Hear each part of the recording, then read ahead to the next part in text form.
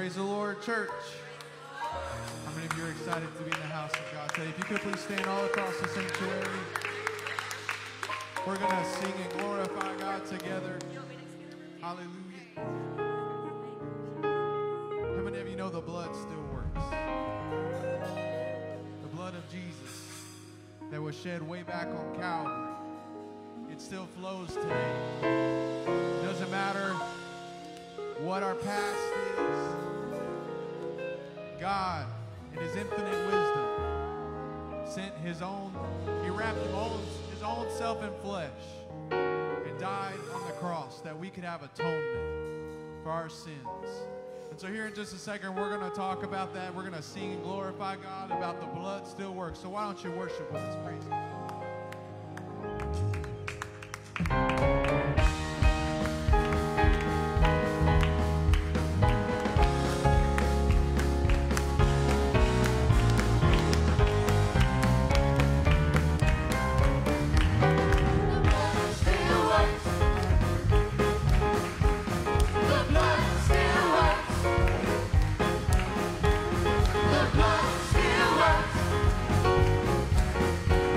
The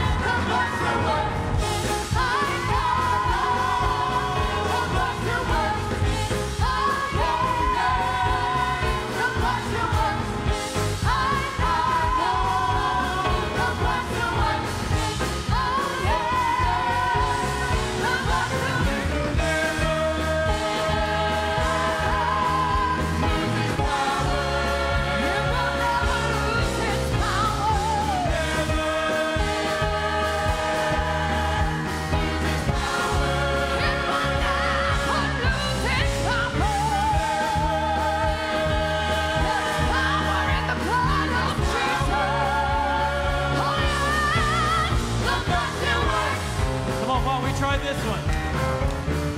There is power, power, wonder-working power in the blood of the Lamb. Come on, sing it. There is power, power, wonder-working power in the precious blood of the Lamb. Oh yes, say there is power, power, oh wonder-working power in the blood, yes, of the Lamb. There is power, power, oh wonder-working power in the precious blood of the Lamb. Would you be free from your burden of sin? Say there's power in the blood, power in the blood. And would you o'er evil the victory win? There's wonderful power in the blood. Come on, say there is power, power. Yes, there is. Hallelujah. Of the Lamb. Oh yes, there is power, power, wonder-working power in the precious blood of the Lamb. Verse 2. Would you be free from your passion and pride?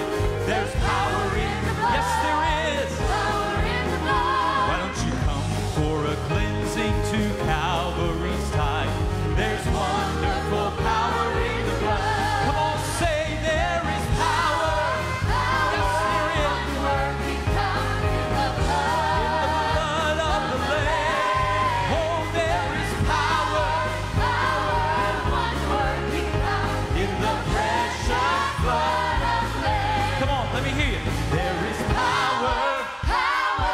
Come on, if you believe it, I want you to sing it with all you got.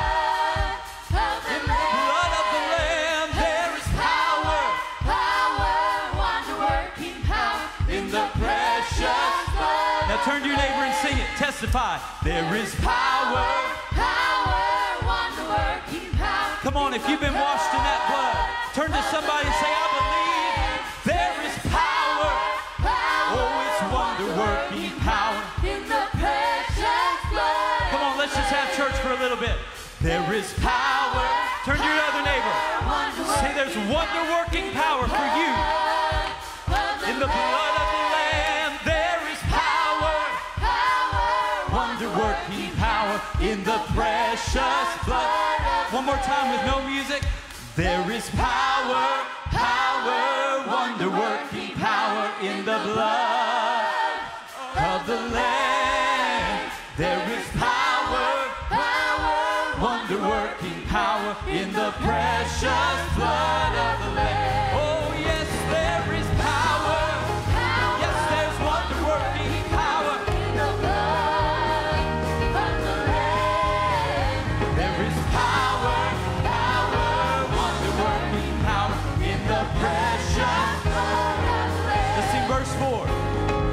Would you do service for Jesus, your King? There's power in the blood. I like this right here. Would you live daily his praises to sing? There's wonderful power in the blood. Oh yes, there is power, power, wonder-working power in the blood of the Lamb. There is power, power, wonder-working power in the precious blood of the Lamb. Come on, say there's power, power, wonder-working. Come on, church. In the blood of the Lamb. Do you believe there's power? Power. There's wonder-working power in the precious blood of the Lamb. Come on, sing it till you feel it. There is power. Sing it till you feel it with faith. Power in the blood. In the blood of the Lamb. I know there's power. There is wonder-working power in the precious blood of the Lamb. One more time, there is power. Power. Whatever you need, there's power in the blood of the Lamb. Oh yes, there is power. Power, wonder-working power in the precious blood of the Lamb. And we're going to sing this one more time. We're going to sing it one more time, but somebody needs to hear this. If you can, put up Matthew chapter 8, verse 17. See, we're not just singing a song. We're not just singing words that are written long ago, but they're real and they're powerful and they're based on the Word of God. Somebody say amen. Amen. Matthew chapter 8, verse 17. See, we quote the prophet Isaiah, but it's recorded right here in the New Testament as well. It says, it might be fulfilled, which was spoken by the prophet Isaiah. That's Isaiah himself. Who's that talking about? Jesus. Jesus himself took our infirmities and he bare our sicknesses. He went to the cross not just to save us from our sins, but he went to the cross. Another scripture says that with or by his stripes, we're healed. We're healed. And I believe that verse doesn't just apply to a physical sickness, but it applies to mental, emotional, and spiritual sicknesses and wounds. Do I have anybody that has some faith to believe with me today? Now, it's just now 11:44, not even 11:45. Can we just take about 5 minutes? We're going to sing this song one more time, and I'm going to open these altars. And if you have a need in your body, if you've got a need in your spirit, in your family, it doesn't matter if it's financial, emotional, mental, or if you need to be saved from your sins. It doesn't matter what it is. There is power in the blood.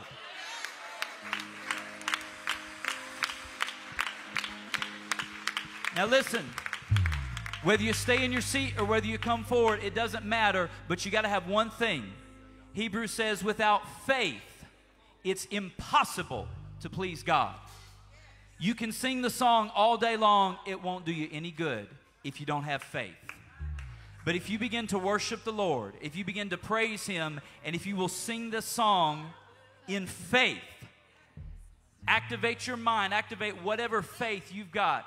Jesus said it just takes faith as the size of a mustard seed. A tiny seed can move a mountain. So you don't have to have a whole lot. You just have to have enough to say, Lord, I believe there is power, wonder-working power in your blood. So we're going to sing this one more time. You do whatever you feel to do.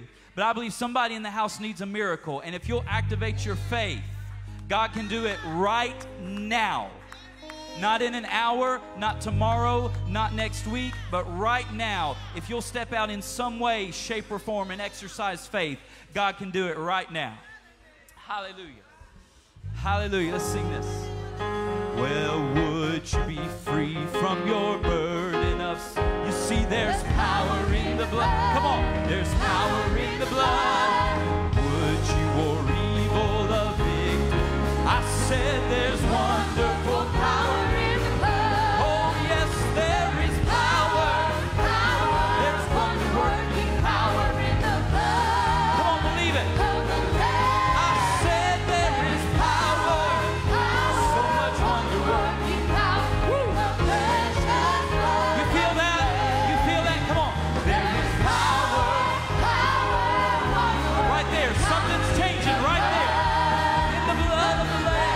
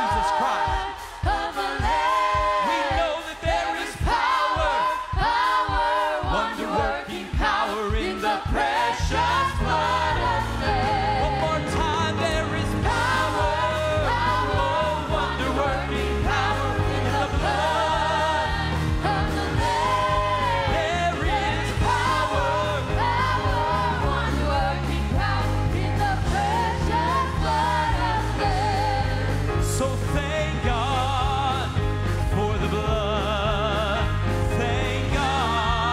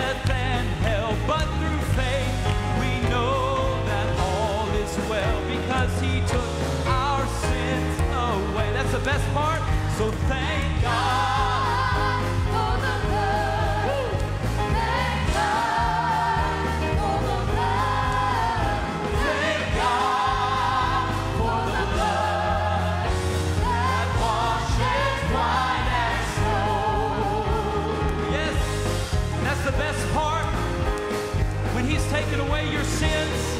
Doesn't matter what problems you face. There's a new life that's coming. There'll be no sickness. There'll be no problems. And if you've experienced the salvation of Jesus Christ, you have that promise. One day we're going to go to heaven. We're going to rejoice in for all eternity because of what he did. Hallelujah. It's all because of this. Let's sing it. Oh, thank God for the blood. Oh, yes, I thank God for the blood. I thank God for the blood. Oh, that washes white as snow. We may not know, we may not tell how we are saved from death and hell, but through faith I know that all is well because he took my sins away. Oh yes, so thank God for the blood, that precious blood. For the blood, I'm so thankful for the blood that washes white as snow. Oh, say thank God. Thank him for that precious blood. Thank God. I thank you, Jesus. Thank God. Come on, the Holy Ghost is responding right now. Right now. Hallelujah. Come on, he's moving right now. Thank God for the blood. Woo. Jesus, we thank you. We thank you for the blood that washes white as snow. One more time, thank God. Thank you, Jesus.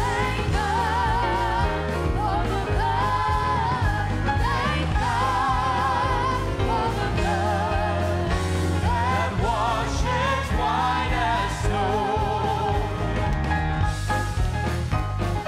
Thank you, Lord. Thank you, Lord.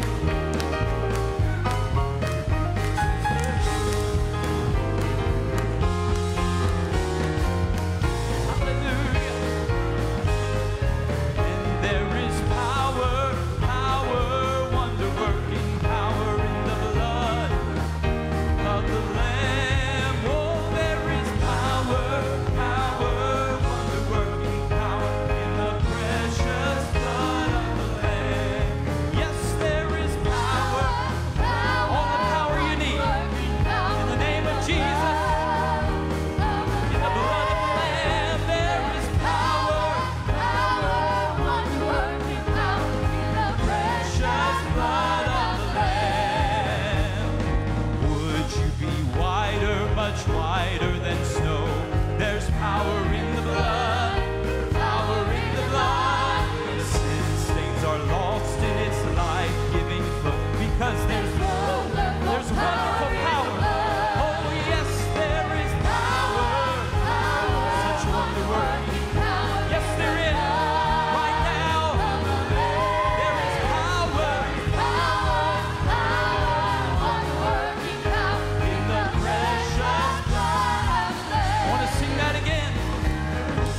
Be whiter, much whiter than snow.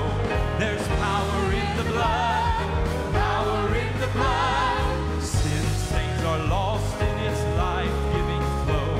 There's wonderful power in the blood. I believe it. Oh, there is power. Yes, there is in the blood. Hallelujah, there is power. It's in the precious blood of the Lamb. There is power. Oh, yes, there is. Jesus paid it all.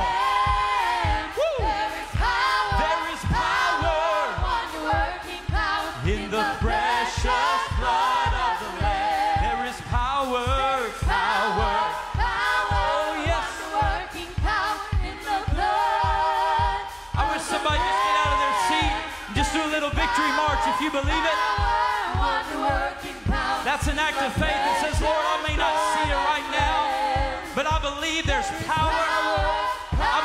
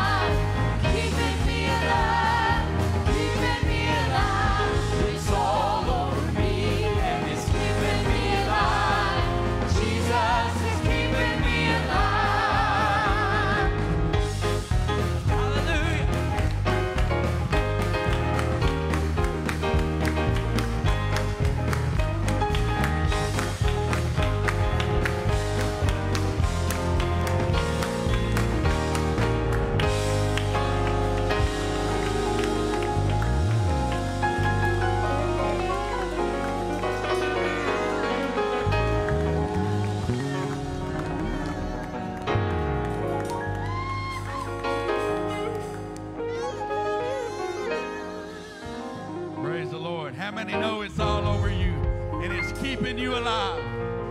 The power of the blood of Jesus is what keeps us. Can anybody witness to that? Is the power of the blood of Jesus keeping you today? Have you been washed in the blood of the Lamb today? Hallelujah. There's power in the blood. There's power in the blood. Hallelujah. Whatever situation you face today, there's power in the blood for that situation. There's power in His blood for your life today. Hallelujah. Hallelujah.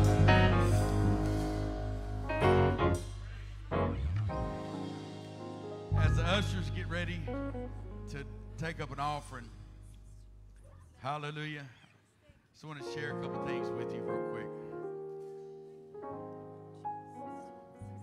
You know there's power in the blood. Hallelujah. When I was a baby,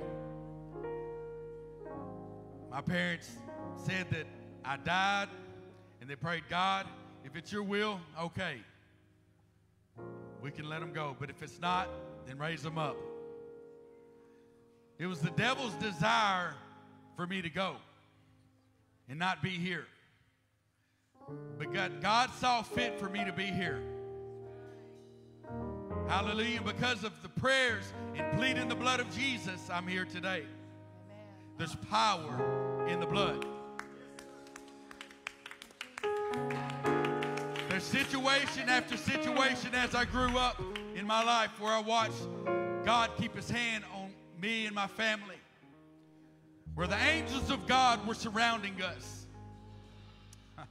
In spite of the devil's attack, in spite of his desire upon our lives, the angels of the Lord kept us. Hallelujah. The Bible says that He gave the angels charge over us, lest we should even dash our foot against a stone. Hallelujah. How many know there's power in the blood?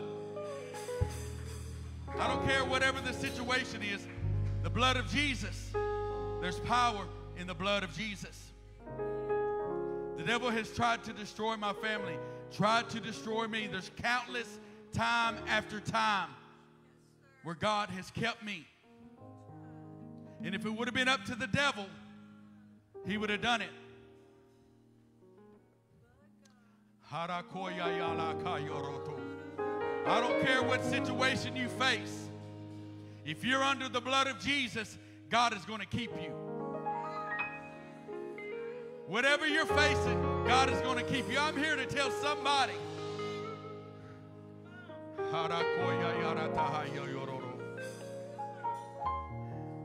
This is real. You need to know that this is real. There is power in the blood of Jesus. I don't care. No weapon formed against you shall prosper. I don't care what the devil's intent against you is. He will not prosper. He will not prosper. If you're under the blood, if you're under the blood, the devil cannot touch you. How many believe that? How many believe that the devil is out to attack you today and he wants to destroy you today? Do you believe that today? How many of you believe the blood of Jesus can keep you? That's right. Today, before we take this offering, we're going to lift our voices and we're going to plead the blood of Jesus, because there's lives in here that the devil would love to take you out today. He would love to destroy you today. He would love for your final step to be before you even came into these doors. He didn't want you here. But he would love it if he could take you out when you leave here. Do you believe that? You have an enemy, and he is out for your soul. But today, we're going to plead the blood of Jesus. We're going to plead the blood of Jesus over your life, over your family, over your children. We're going to plead the blood of Jesus that he's going to watch over you and keep you, and that no harm will come to you or your family. But that God is going to give his angels charge on you. Do you believe that today?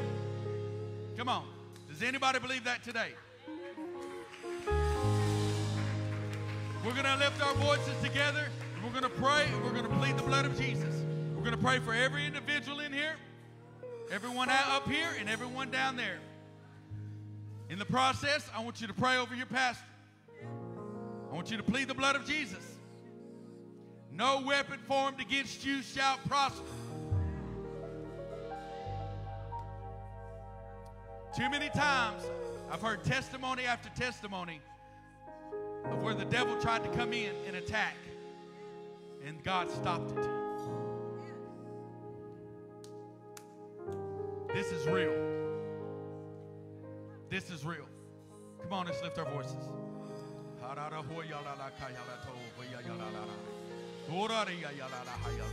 In the name of Jesus. Devil, I bind you in Jesus' name. I bind you in Jesus' name. You are a liar. You have no authority in this place. Devil, I command you in the name of Jesus, whatever your plans are, whatever your desire is, I command it to cease in the name of Jesus. Come on, church, pray. Come on. Come on, church, you need to pray. Whatever the mission is, I command it to be stopped in Jesus' name. I command it to cease in Jesus' name.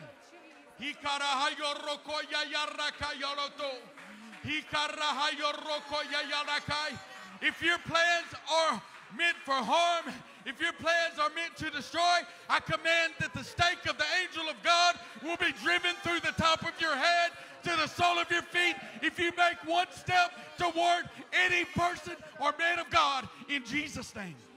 In Jesus' name. In Jesus' name. Come on, church. We take authority in this house. We take authority in this house. We take authority in this house. In the name of Jesus. In the name of Jesus. In the name of Jesus. Lord, dispatch your angels right now. Dispatch your angels right now. In the name of Jesus. All right, church, point your hands toward Pastor. Point your hands toward Pastor. In the name of Jesus. Angel of God. Angel of God.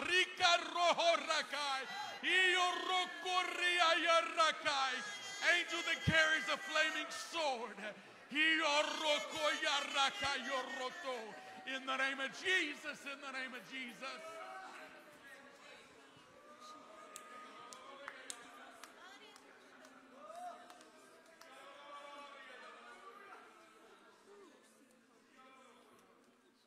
Hallelujah. Hallelujah. Hallelujah. If you have an offering, begin to bring it. But bring it rejoicing. Rejoicing in the fact that your names are written in the Lamb's book of life. Do it with rejoicing and thanksgiving unto God that you have this opportunity today. And while you're at the altar, if you need to pray, don't even leave. We're going to sing and we're going to worship some more. If you need to pray, come on to the altar. If you need to repent, come on to the altar. Hallelujah. God is here for you today. God is here to restore you today. He's here to set you free today. This altar is where this happens. Come on.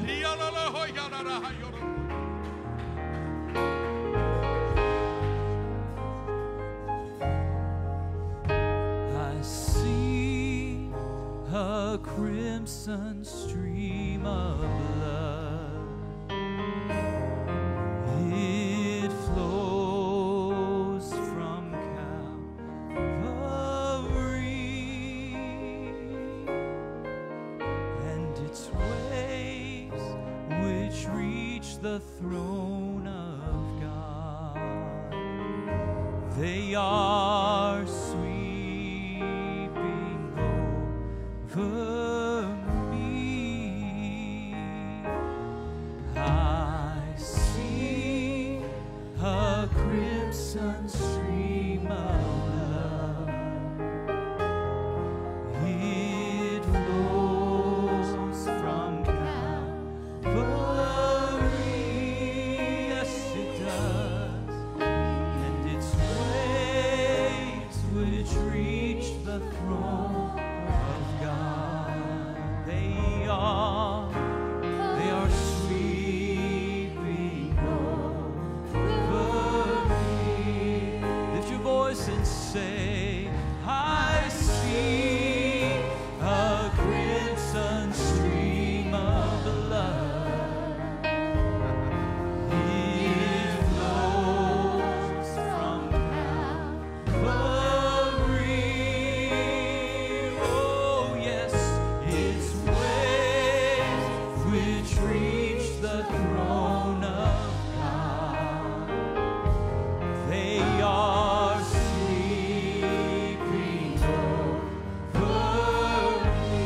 more time. Every voice lifted.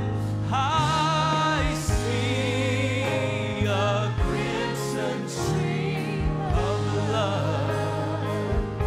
Oh, it flows from Calvary. Oh, yes, its waves which reach the throne of God. They are sweeping over me. Say its waves which reach the throne of God are sweeping over me. They are sweeping. They are sweeping over me. Yes, they are. They are sweeping over me.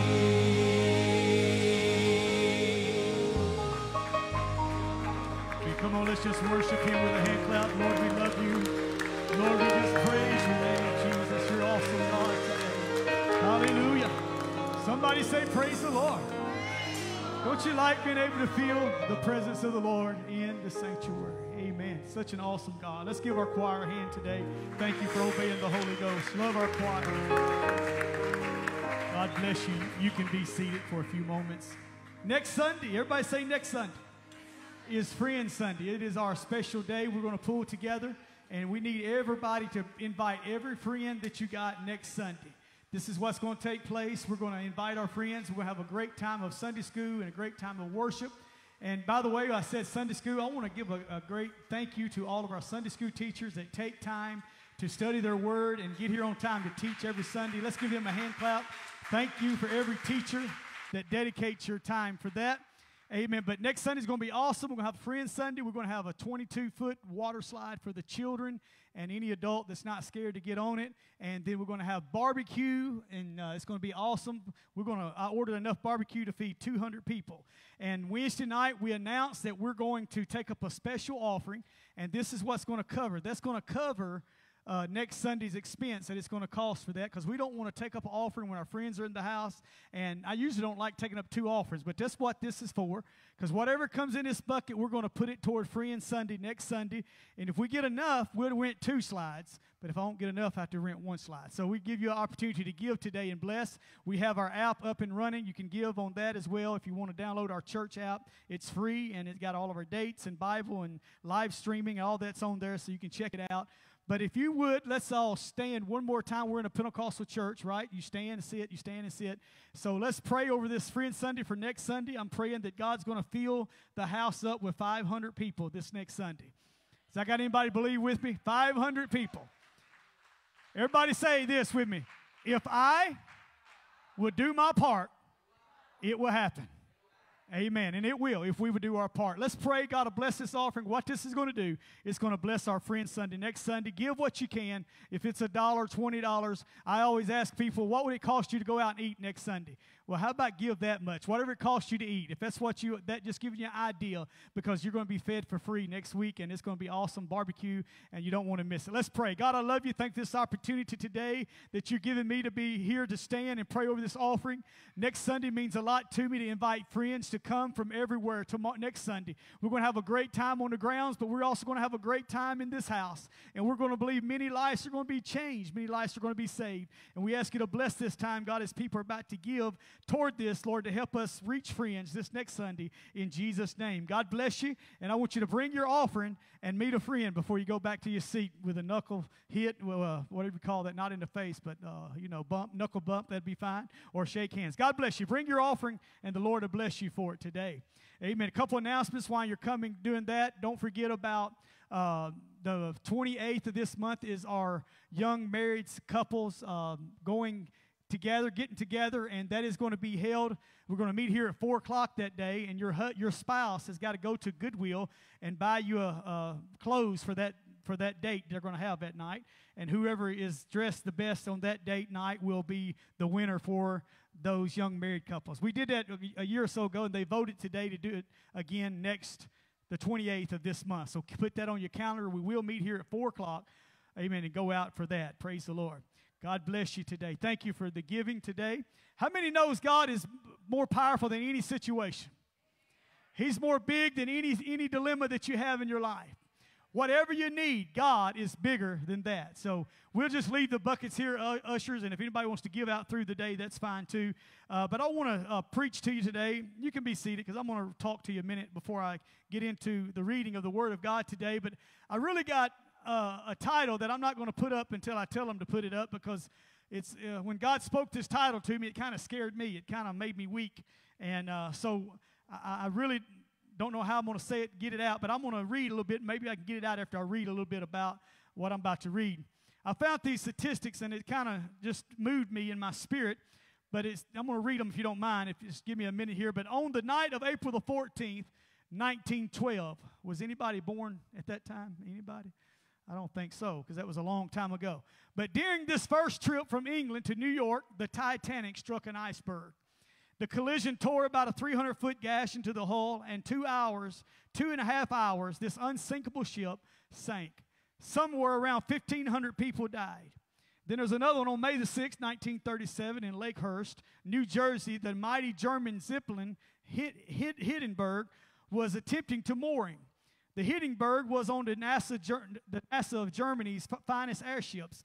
It was supposed to represent the greatness of Germany and its leaders, Adolf Hitler. It had just crossed the Atlantic in its maiden voyage of the year when it exploded, and 36 people died. It was on August the 31st, 1997, that Diana, the Princess of Wales, was killed shortly after midnight in an automobile accident in a tunnel by the Seine River in Paris. On September the 11th, we all remember this one. It's getting closer to home, right?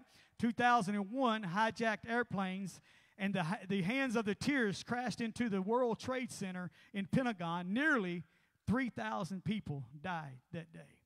On the day of Christmas 2004, Monster tsunami hit several countries in South Asia and Africa, and 150,000 people died in one day. On the morning of August the 29th, 2005, a hurricane called Katrina battered the Gulf Coast of the United States. It was the 6th strongest Atlantic hurricane recorded in history. It's damaged and estimated around $75 billion, making it the costliest hurricane ever to happen in history of the United States. As of March the 20th, 2006, it was confirmed the death total stood at 1,604 people, making it the deadliest U.S. hurricane since 1928. And today, I want to talk to us today simply on a title that's going to probably shake you or morbid or whatever you want to call it to you today. But I want to title today simply this, if they'll put it up, Are You Ready to Die? When I thought of this title, I thought, well, when Facebook sees this title, they're probably going to delete me again off Facebook because they think I'm threatening anybody. I'm not threatening anybody, but I want to ask the question in my title today, Are you ready to die? It was in Isaiah chapter 38, and you're already seated, just stay seated down, but Isaiah 38:1 talks about Hezekiah was sick unto death, and Isaiah the prophet of the son of Amos said to him, and said, Thus saith the Lord, set thine house in order, for thou shalt die and not live. How would you like for the prophet to look at you today and say, you're fixing to die? How would you feel? You would probably be a little bit like Hezekiah was. He said in the very next verse, Then Hezekiah turned his face toward the wall, and he began to pray to the Lord. I don't know about you, but if God looked at me today and said, you're fixing to die, I would say, y'all go have lunch. I'm not leaving. Y'all go ahead and have you a good day, whatever you do, but I'm going to stay because this is my last time to be in the house of God. But watch what he did. He prayed. He turned himself to a wall, and he said, Remember now, O Lord, beseech thee, how I have walked before thee in truth and with a perfect heart, and have done that which is good in the sight. And Hezekiah wept sore. Now, could you blame him from weeping and praying and begging God for more life? How often do we beg for God for more life? Come on, some of you, I've been to your hospital when you was laying on your back. The doctor's not giving you much hope. And I prayed, God, put life back in on one more time. And you're here. And I know you're thankful that somebody stood in the gap. Somebody prayed when I couldn't pray for myself. I'm thankful for that. But wouldn't it be just an amazing thing today? Or would it just shock you if God walks in the house or brings a prophet today to you and tell you that you're about to die? Some of you would get quiet and nervous like I was when I read this. And I said, God, what are you trying to tell me? I'm going to title today, Are You Ready to Die? Because I want to tell you, death is a reality. Amen. And you cannot deny it. It doesn't matter what we do. We got to do like God or the prophet told Hezekiah, set thine house in order. Church, I'm going to tell you, if it ever was a day in 2001, we need to get our houses in order. And I'm not talking about just looking right either, but I'm talking about acting right. Come on, we think if we got the look down, we're all right. That's not what it takes. Anybody can put a suit on. Anybody can let their hair grow out. Anybody can smell good. Come on, but it takes somebody that says, you know what, I'm ready to get my house in order. And that's what the prophet said, set thine house in order, for thou shalt die and not live. I'm going to read some more scripture to you today if you want to write them down, because I'm going to read them really quick, and I hope they can keep up with me on the board. But Genesis 3:19 talks about the sweat of the face shalt thou eat bread till thou return to the ground. For out of it was taken, for dust doest thou art, and unto dust shalt thou return. Ashes to ashes, dust to dust. Come on, we all know that's where we go back to. We all are appointed to die. We're going to read that text as well. It's Ecclesiastes 3:1. To everything there is a season. I'm going to tell you, I learned that a few years ago. We're all only here for a season. That's right. I'm only here for a season. I'm only at Collierville First Pentecostal Church for a season. Now, when is my season over? I don't know. I'm hoping it's when God takes me out in a casket, out those doors, and I'm worshiping and shouting over in the streets of gold. I don't know when it's going to be, but we're all seasonal. But he said everything, there is a season, a time for every purpose under the heaven. He said it's a time to be born, but it's a time to die, a time to plant. It's a time to pluck up that which is planted. You know, I'm going to pause right here because I feel like I need to say this. We all want to talk about living, but we want to talk about dying. But it is just as much of a part of life as it is of living. Even though life's got, you know, that dash that goes between the date that you were born and the date that you die, you know, that dash on the tombstone, that means a lot more than anything on that tombstone, because that dash tells of all the living that you've done. But death happens in a moment, in the twinkling of an eye.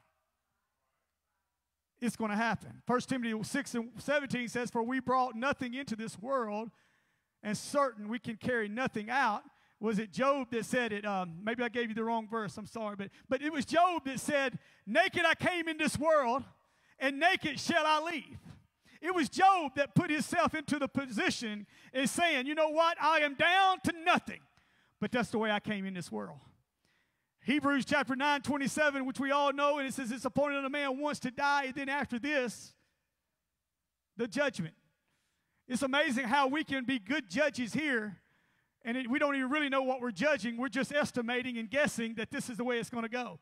There's a lot of innocent people in prison today. Did y'all know that? There's a lot of innocent people there, but the judge saw it away, and he judged. He can't even judge properly. There's a lot of people in prison that say they're innocent too. I understand all of that. But this is the way we live. Judgment is everywhere. Judgment is in our minds, in our hearts. And you can say you don't judge if you want to, but every service you're judging somebody in a certain way. But this is the thing, my friend. The judgment is going to come from God, and that's what's going to matter.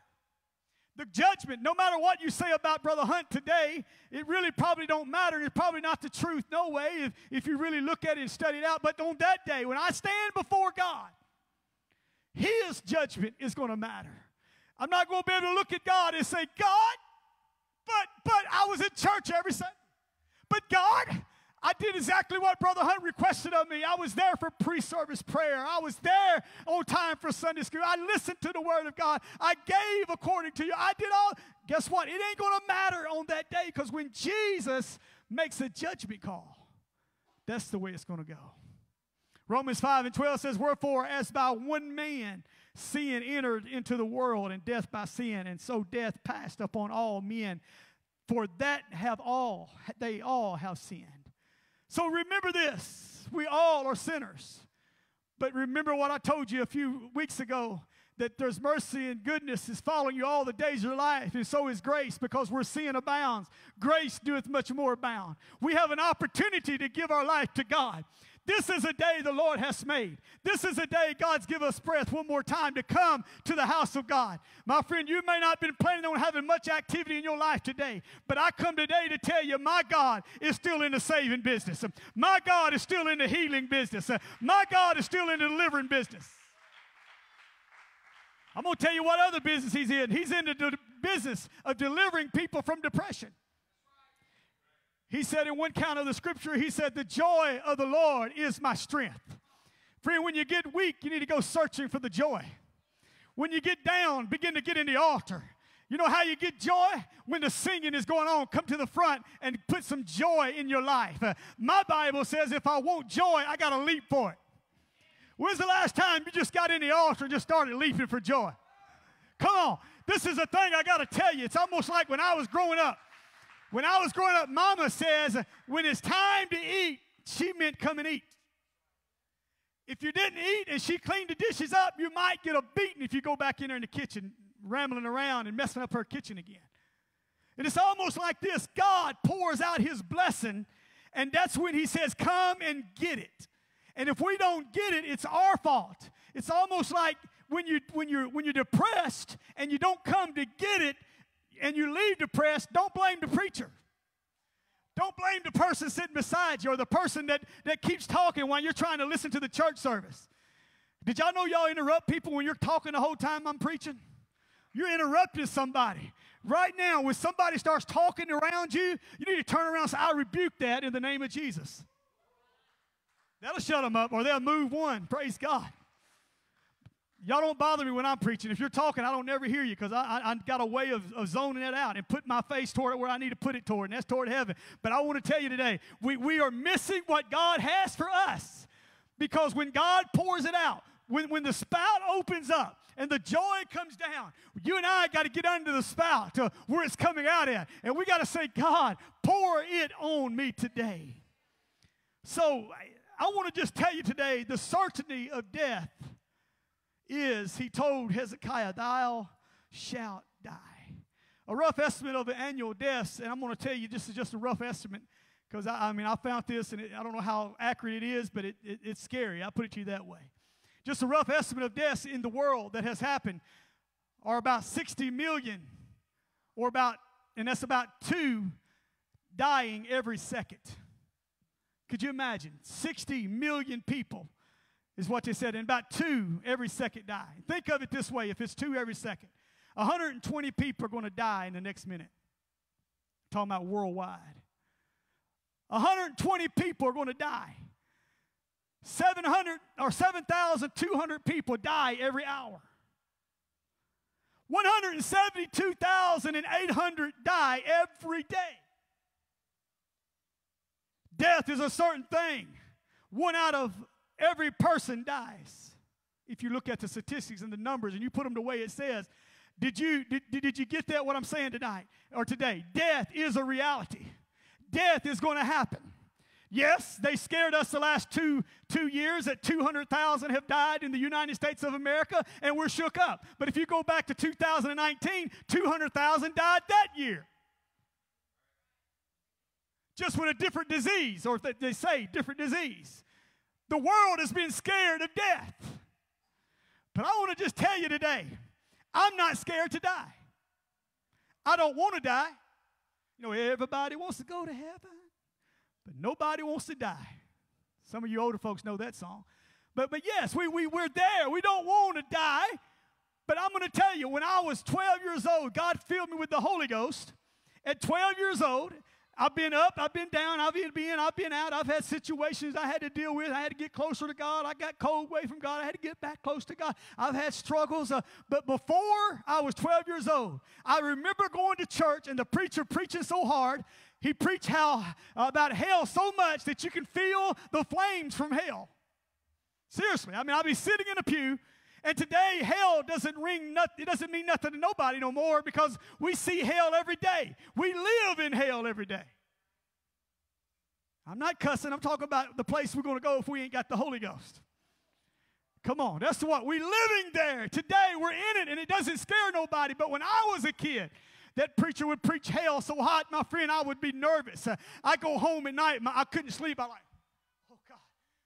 I got to have the Holy Ghost. If I don't have the Holy Ghost, I'm going to die, and I'm going to go to that hell that preacher preached about. And I was scared to die before 12.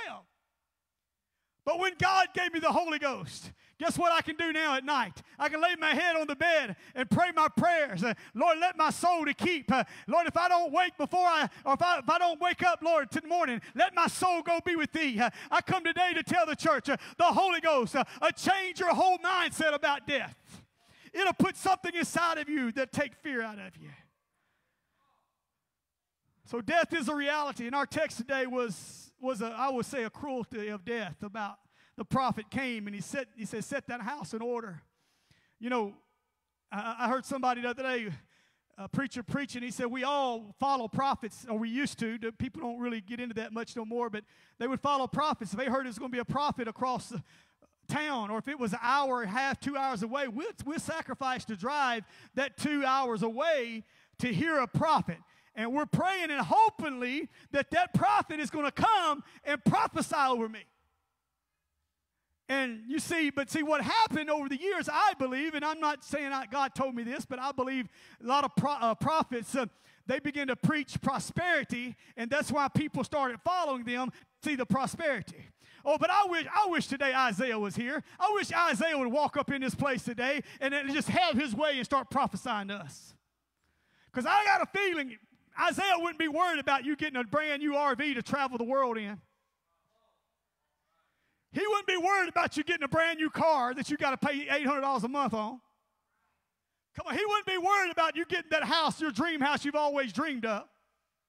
He wouldn't be coming here prophesying that prosperity is on your way and you got a raise coming your way and you got this happening and you're fixing to see this, you're fixing to see that. But I believe he'll walk in here and he will look at us with them beady eyes and he'll say, my brother, you better get your house in order. You don't have many more days coming your way. You better make sure your life is right. You see, I believe when the prophets begin to prophesy prosperity, prosperity, prosperity, God is going to wipe those things out. But he's looking for a man to step back in the gap and tell some folks, are you ready to die? When I began to think of this, I thought, oh, God, how am I going to get this out the way you've given it to me? The prophet came to Hezekiah and said, get your house in order. I come today to tell the church we need to get our house in order. He says, this is what he said. Amen. In 2 Kings chapter 18, if you'll read it later, I didn't put it on the board, but it talks about King Hezekiah. He was king of Judah. And he was probably, there'd never been a king before him, like him, or after him. He was just sold out. He instituted the sweeping of returning throughout all the land of Judah.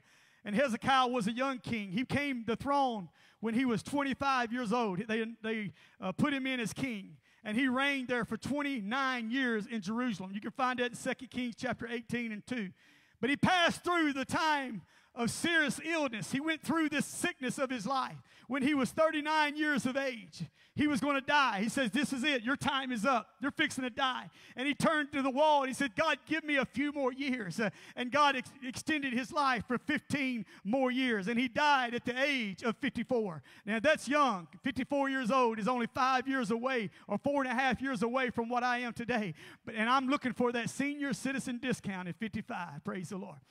I'm going to let everybody know when I turn that age. That's what I am. But this is the thing. Hezekiah did not even reach that age. 54 years old. And I want to tell you today, and I want to not scare nobody, but if it takes me scaring you to get your heart where it needs to be, so be it.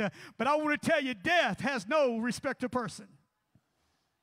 It doesn't matter if you're rich. It doesn't matter if you're poor. Death doesn't care if you got a Lincoln Town car or you drive the best truck on the market, a Dodge. It doesn't matter. It doesn't matter to him. It doesn't. Death doesn't care. It's for the rich or the poor. It's for the prince or the pauper. You learn to illustrate or death, because death is just going to come whether you like it or not. Death is always going to be there. In Luke, we find a rich man and a beggar man. Luke chapter 15. Let me read that if you don't mind. Luke 16 and 19. There was a certain rich man which was clothed in purple and fine linen and fared sumptuously every day.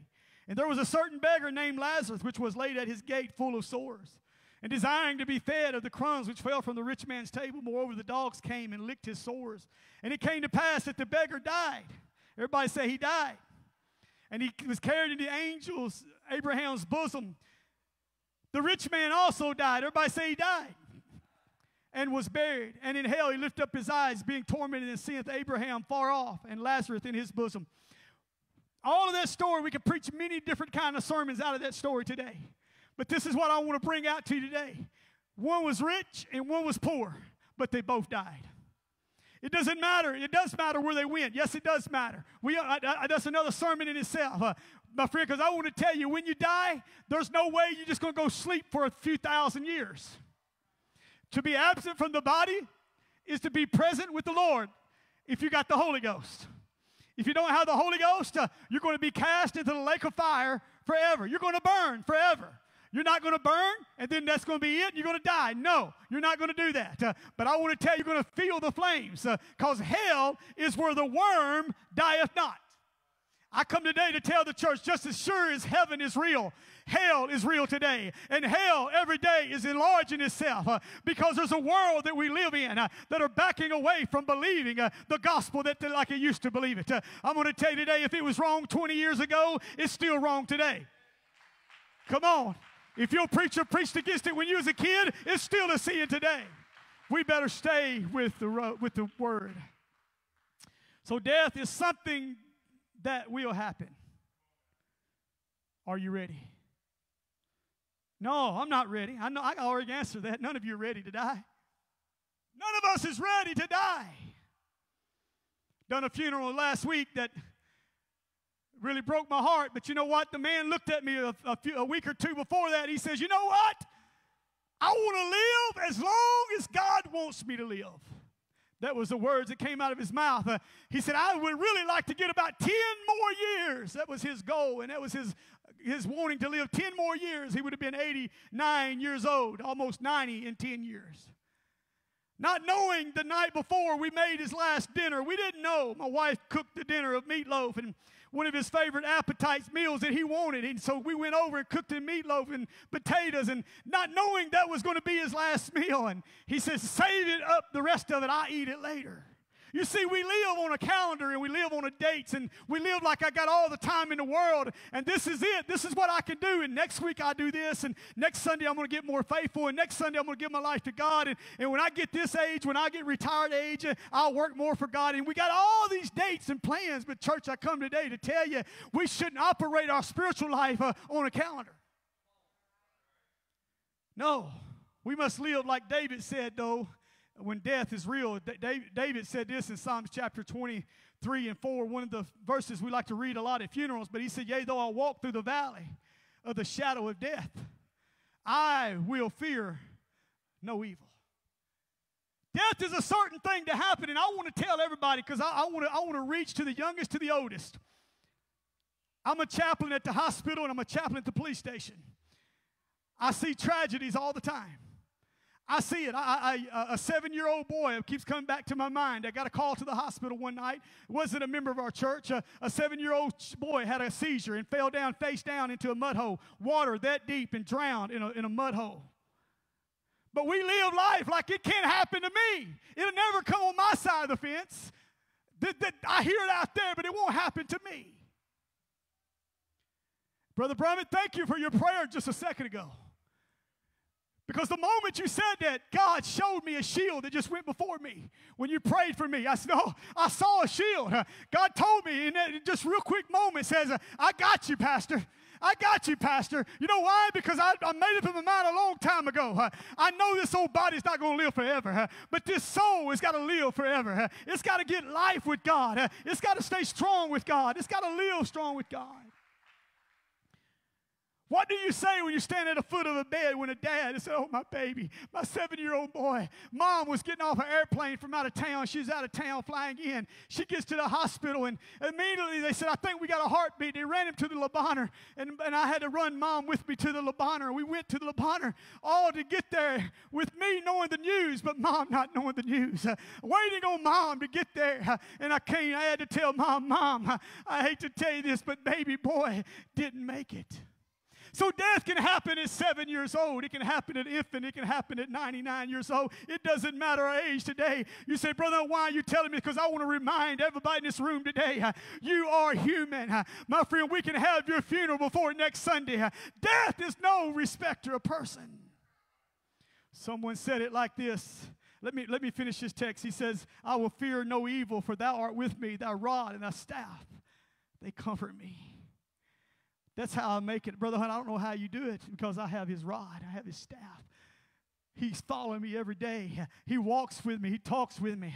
Come on top of all that, I have the cares of life. I'm like Paul. I got all these things to deal with, church issues, church problems, church situations. And you can't talk to nobody because nobody understands. And you feel like you got to hold it inside. And you feel like it's just crumbling inside of you. But you know what?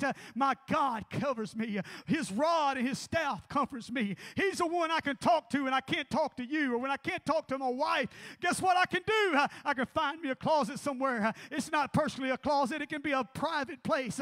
And I can say, God, it's me again. And I can go. Someone said it like this, and I don't know who was the writer, but he said, when you come to die, make sure that's all you have to do. Make sure you got everything covered because nothing else is going to matter. It's not going to matter how your 401k is doing when it's that time to die. It's not going to matter who gets your business when it comes to time to die. It doesn't matter who's going to drive your car after you're gone. It doesn't matter. We don't think about this enough because all we can see is, I want to get this, and I want to live like this, and I want that. Hezekiah, it was said, he trusted in the Lord God of Israel in 2 Kings chapter 18. Let me ask you today, what about you? What is your trust in? Are you trusting that the market holds on long enough that you can have a good retirement? Are you trusting long enough that everything's going to go the way it's supposed to go? Have you settled, let me ask you this, have you settled your affairs concerning your soul?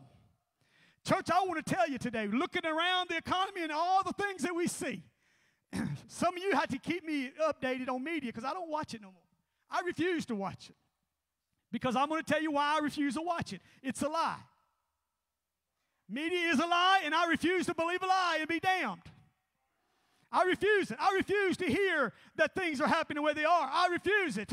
But you know what? I want to ask you today, is your affairs concerning your soul? This is why I say that, because our soul today is being weighed in a balance. Let me ask you a question today. What matters the most to you right now? What would matter the most to you right now? I hope you say your soul, your destiny, your eternity. I'm hoping you got that mindset. Because I'm going to tell you, there's not a job in the universe that's more important than your soul. There's not a retirement plan big enough that's more important than your soul. There's not a person in this room that you should love more than your soul. Have you settled your affairs? We talked about the physical death, and we go to doctors to keep physical living, don't we? How many's been to the doctor this week? Raise your hand. Nobody? Y'all did good. There's 1, 2, 3 here been to the doctor's few. So, but we go to the doctor for what? Why do I go to the doctor? To get a wellness check, to make sure I'm good. And if I need thyroid medicine, run my blood work. Let me know where my thyroid levels are. He gives me a thyroid pill. Guess what I do? I look at the doctor and say, thank you, doctor. I trust you. I'm going home and take my medicine. And I take my medicine. But you let a preacher get up and preach and say, you're going to die and go to hell if you don't come to this altar. Psh, I've heard that all my life.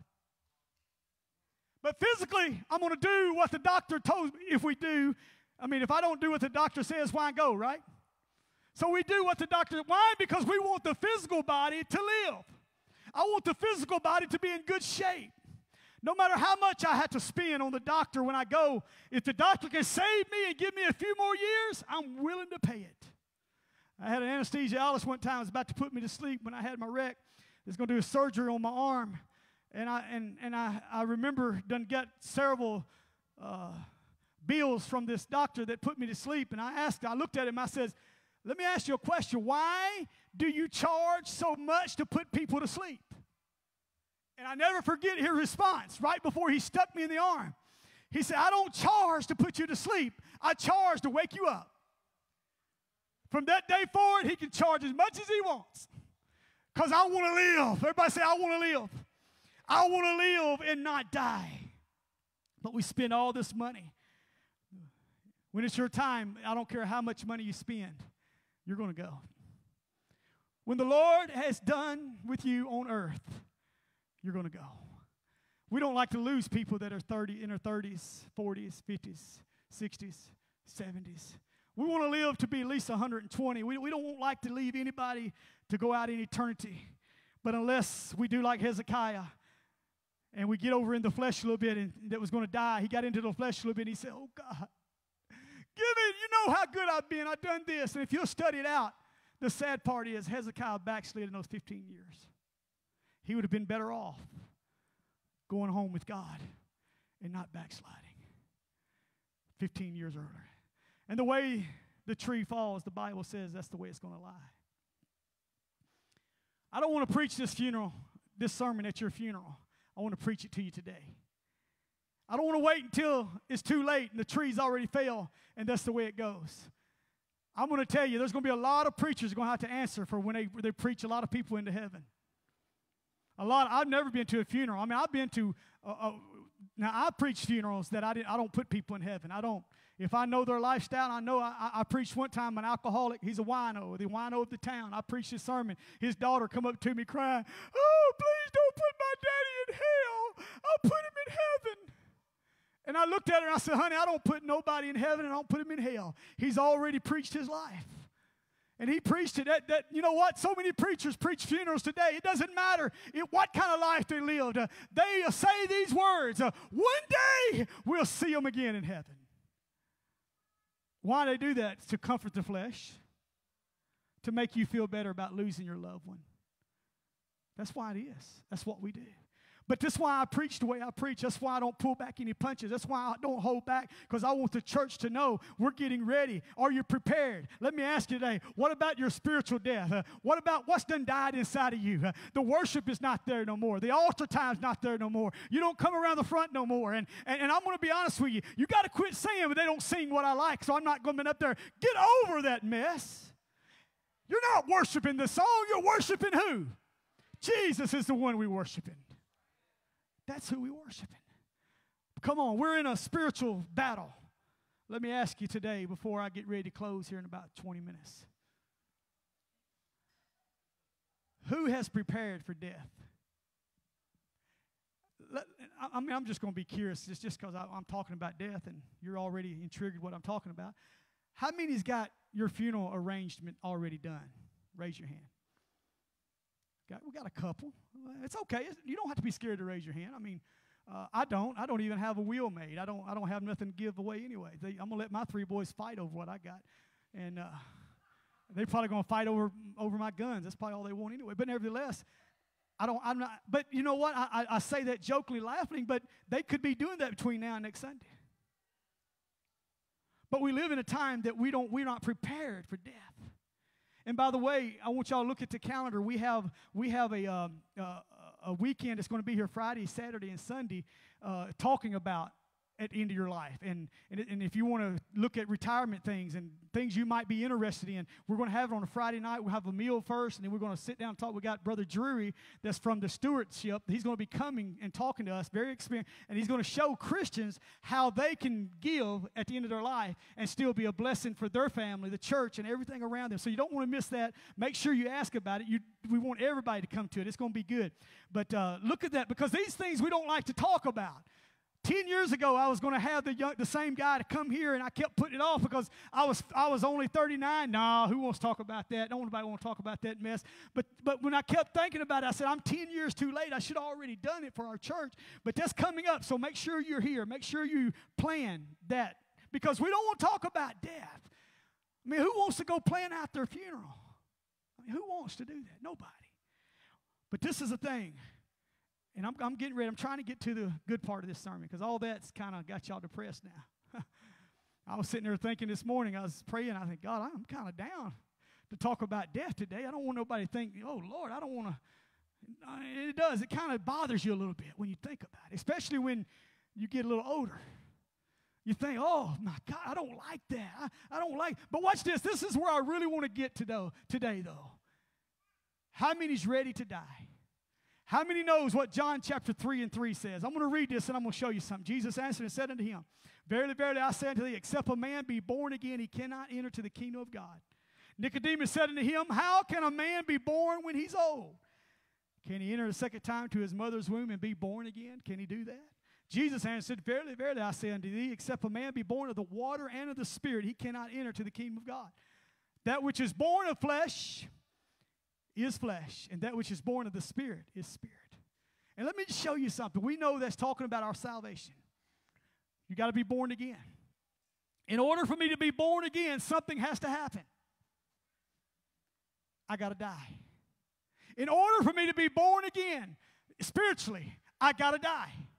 How do I die, Brother Hunt? I got to die out to my old life. I got to tell that old life I'm done with sin. I repent of the drugs I've done. I repent of the alcohol I'm done. I repent of the nicotine that had me bound all these years. I repent of all of these things. And I got to die to be born again. And when I die, then I can be raised to be lived again. But when I die, what has to happen?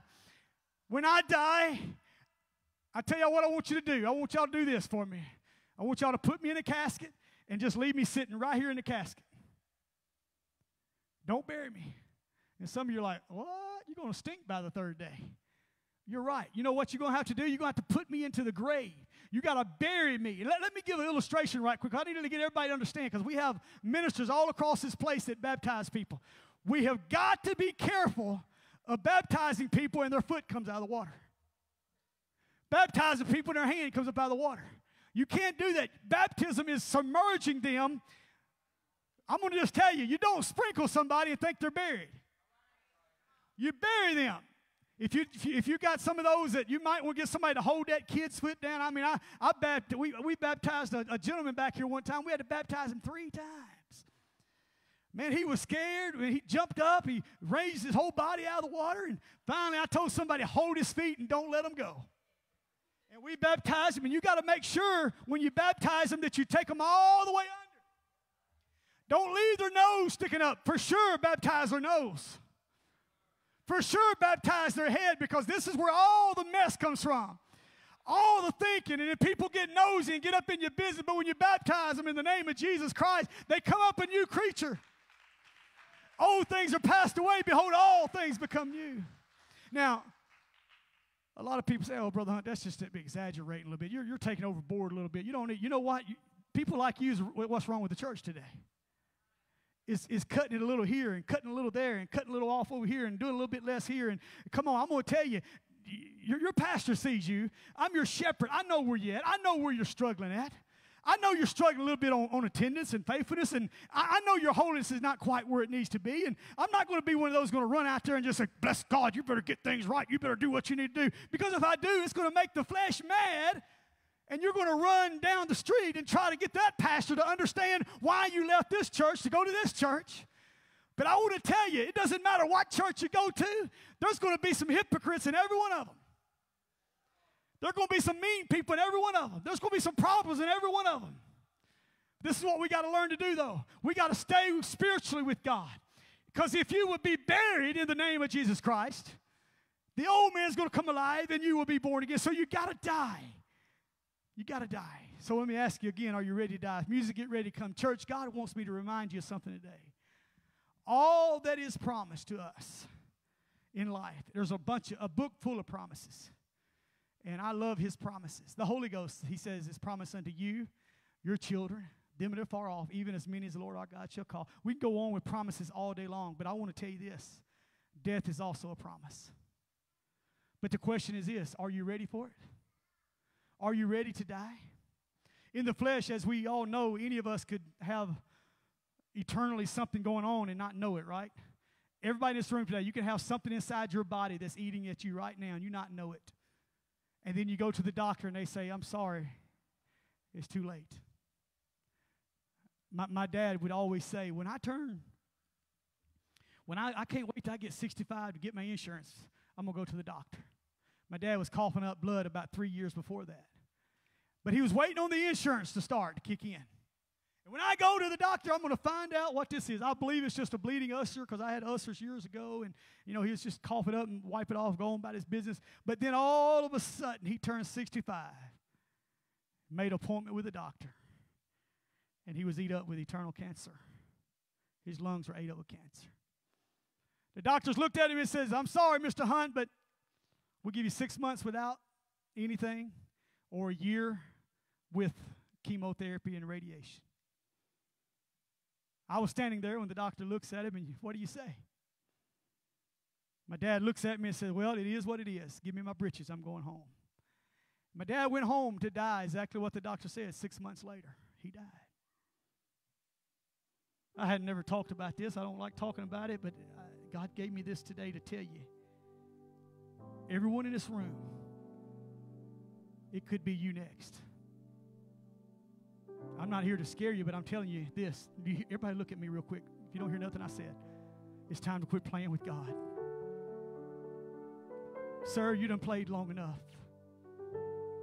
You're trying to hide. You're trying to run long enough. It's time to quit. You're not here by accident today. God told you this is a day that you're going to go and you're going to hear a man preach a sermon that's going to sound really crazy. It's going to sound really overboard. It's going to sound like, well, but you hear me today. I know why God gave me. I had another message ready for today. And last night, sitting in my office yesterday afternoon, God just began to speak to me. I said, oh, God, what are we going to do with it?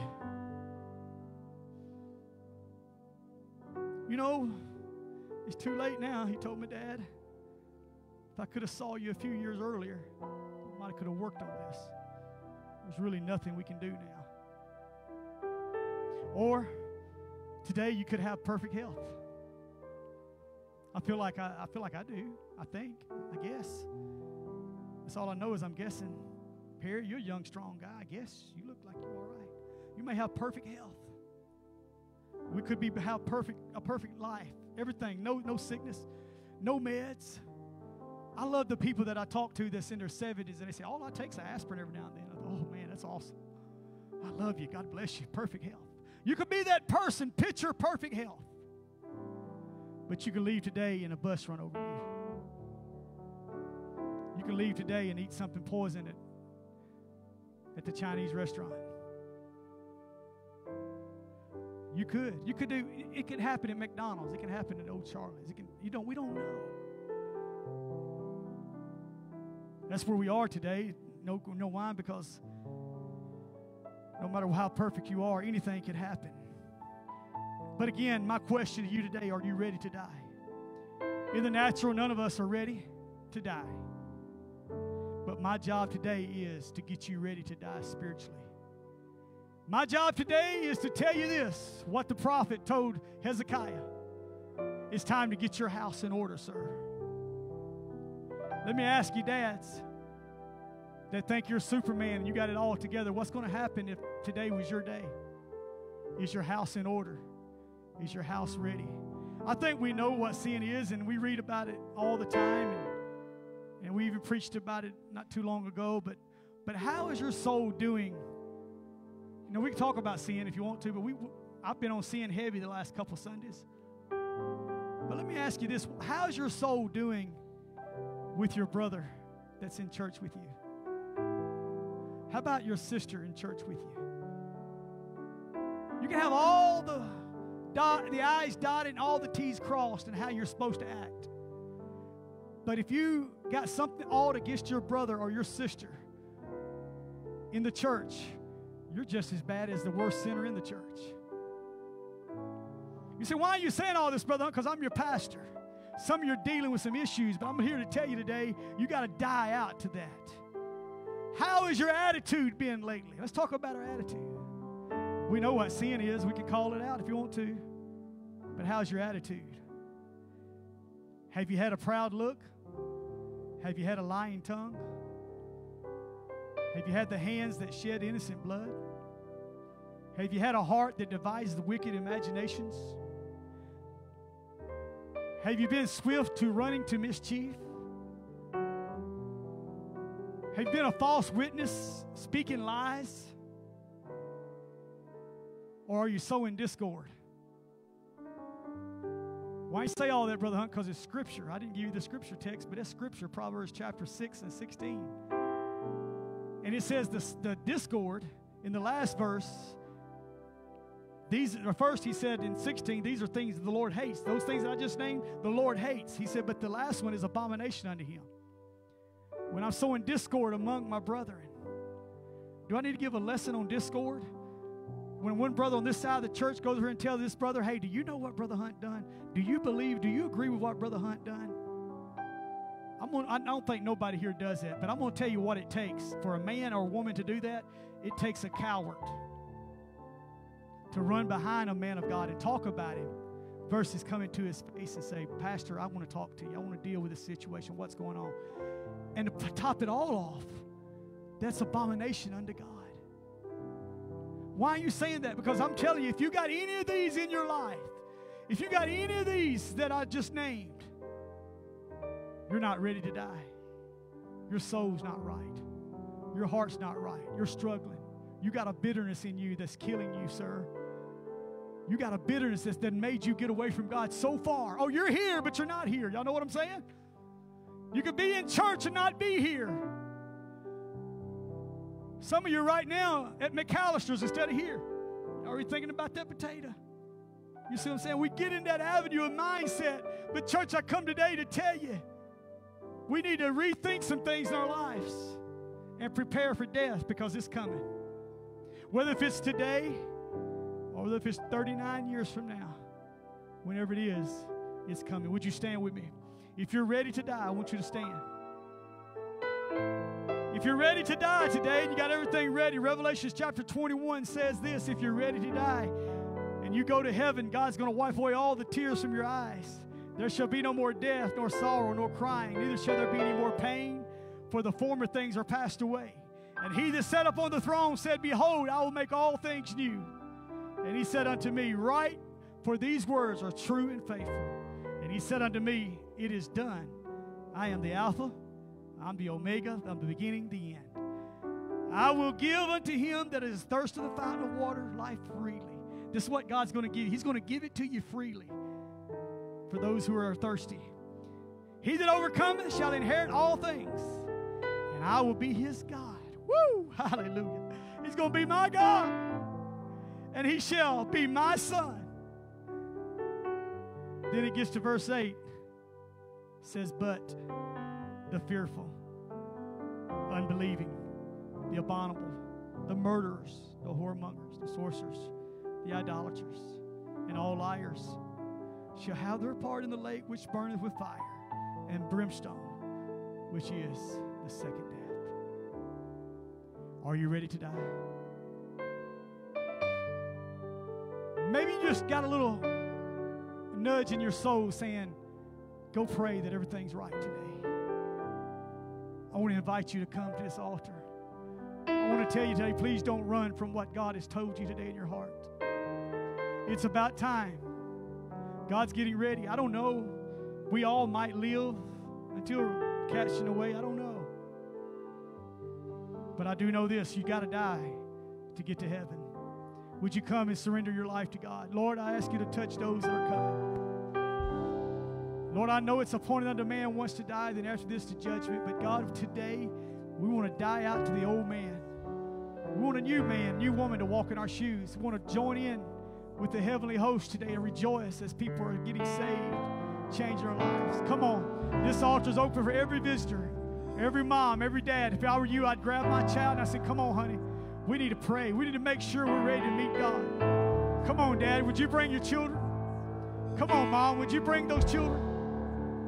Come on. Let's get our hearts right. Let's seek after God with everything we got in our hearts right now. Would you come? Would you come today? Come on. Everybody would. Would everybody in this room find a place and pray? Say, God, I want to know I'm ready to die. I want to know everything's right, God. Touch them today in Jesus' name. Come on, sir. Don't put it off another Sunday.